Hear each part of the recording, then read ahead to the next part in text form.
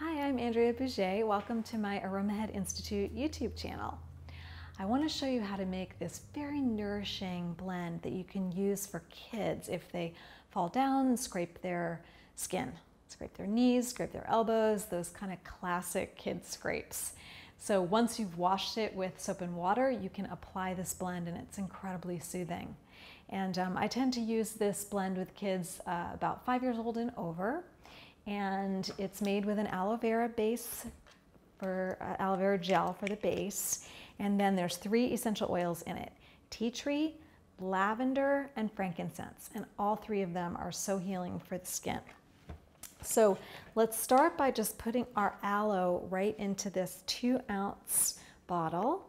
And I'm going to pour it right from this big jug into the bottle. But if you don't have a really steady hand, you could first pour this into Pyrex measuring cup or a beaker, something with a little spout, so it makes it easier to pour into your bottle.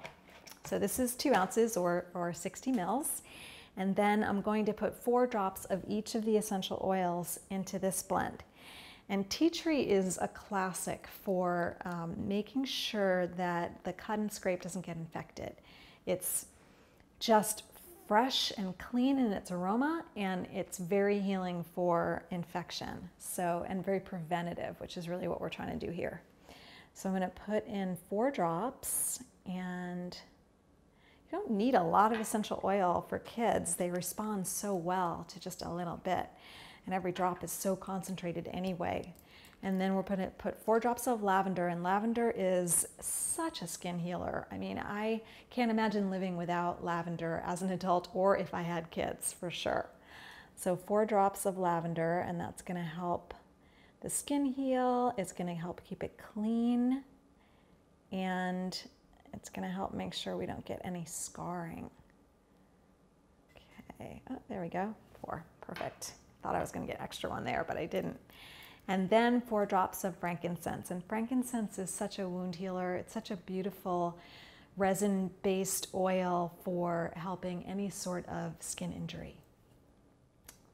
So we've got 4 drops of that. I think you're going to like this blend so much that you're going to want to use it for yourself as an adult if you scrape yourself. And then I'm just going to mix it up, and you want to shake it right before you use it each time. And since it's made in aloe vera gel, which is a water-based product, I usually make this fresh every few weeks. So you might want to make small amounts, just depends on your kids and how much scraping happens. But then you can just flip it up. It's a disc top, and just put the blend right into your hand and rub right onto the area. Just very gently apply it to the area that's been scraped right after it's washed. Okay, well, I hope you don't have to use it, but if you do, I trust it'll work really well for you. Take care. See you soon. Bye.